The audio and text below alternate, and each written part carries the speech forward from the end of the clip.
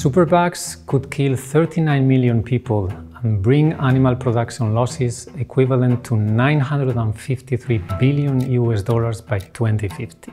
Is it true? I wish it wasn't, but that's not what our most recent studies tell us. Antimicrobial resistance keeps growing as a public health threat, and our research suggests that deaths due to drug-resistant bacteria will increase by 60% in the next 25 years, unless appropriate action is taken. During 2024, in collaboration with outstanding partners, we studied the health and economic impact of antimicrobial resistance in both humans and food-producing animals.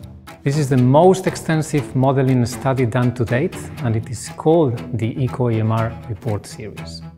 It evaluates consequences according to different scenarios, from those where we stick to current practices to those in which antimicrobial use increases and the development of resistance among pathogens continues. Today, we know that every year, drug-resistant bacteria already kill as many people as traffic road accidents worldwide. Then, the cumulative number can get as high as 39 million human lives by 2050.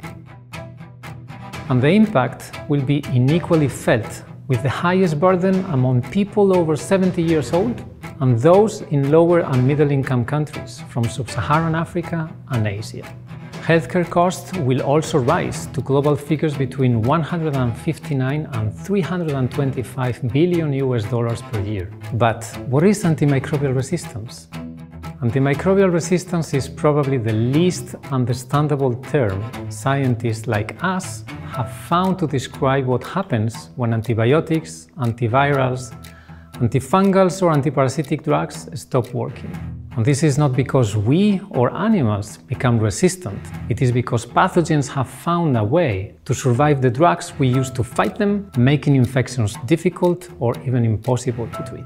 The misuse and abuse of antimicrobials can make them become superbugs, resistant to every known drug. Already a reality, AMR is considered one of the top 10 global health threats by the World Health Organization. What about AMR in animals?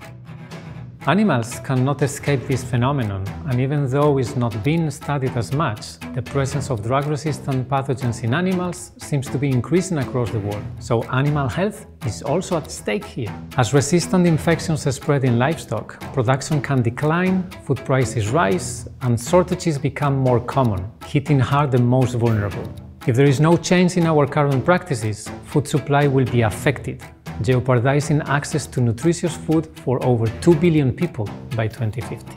Based on available data, we have estimated that annually GDP losses would equal $40 billion by 2050.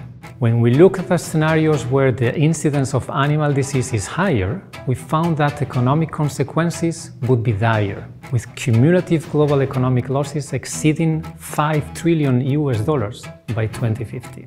Failing to face and contain AMR right now will endanger human life, animal health, economies and food production on a global scale, hindering the achievement of sustainable development goals.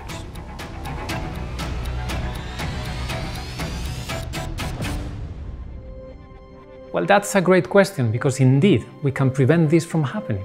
Within the ECO-AMR series, we analyze which would be the most cost-effective actions to undertake, now and by everyone. Of course, this will require behavioral changes, as well as investments in drug innovation and healthcare improvements. But the returns are clear, 28-1.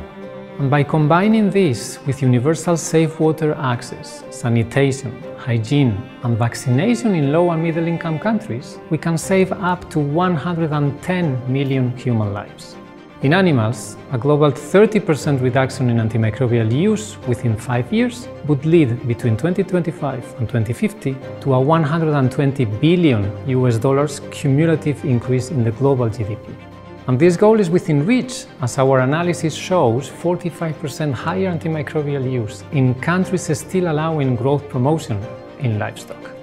Believe me, there is hope. I'm not here to say that our world is beyond saving, but the time to act is now. And most importantly, we need to act together.